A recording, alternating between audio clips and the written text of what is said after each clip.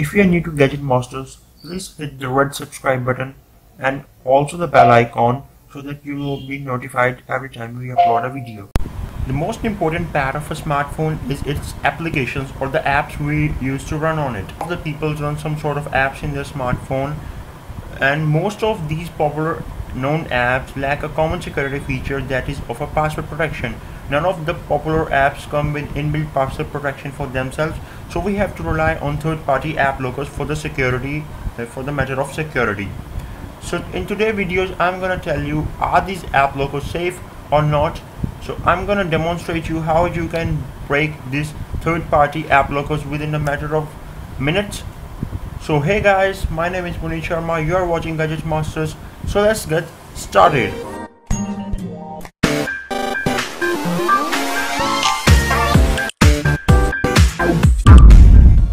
First of all, let me tell you, breaking the password of anybody's phone is illegal, so I don't recommend doing it for friends. It is just for educational purposes. So now you want to open some app of your friends or family member's phone and you don't know the password, whether it's maybe WhatsApp, Facebook or any other app, and these apps don't have security feature inbuilt, so apps are protected by some third-party app blockers. You can easily bypass them by following this method. So first of all, to demonstrate that, I have locked my Google App Store using an app blocker. You can see that.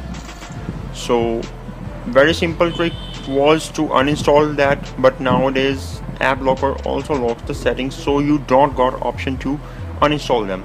So now follow these instructions and you will be able to bypass. So first of all, you need to reboot your mobile phone into safe mode. So those guys who don't know what safe mode is and how to reboot in safe modes, you can check my previous video. I'll post the link in the cards above. So let me just power reboot into safe mode. So I'm rebooting into safe mode, and once my phone is rebooted into safe mode, I can easily get those apps out of my phones.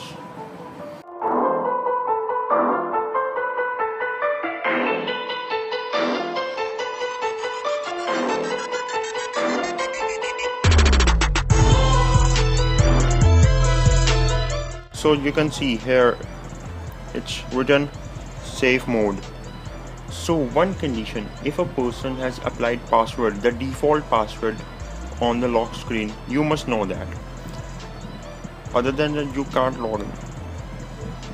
So once you are in phone, now you can see that all the third-party applications are in grayish color.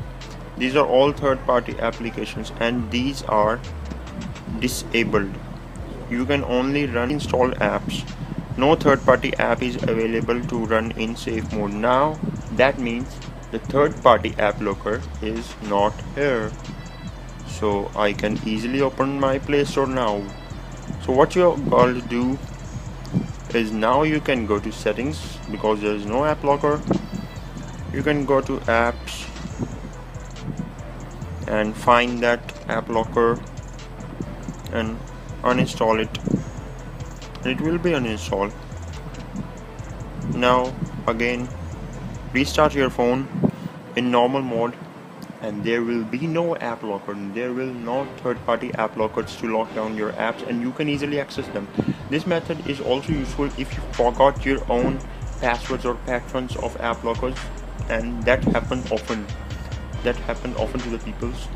So this method is also useful to those peoples who forgot their passwords. And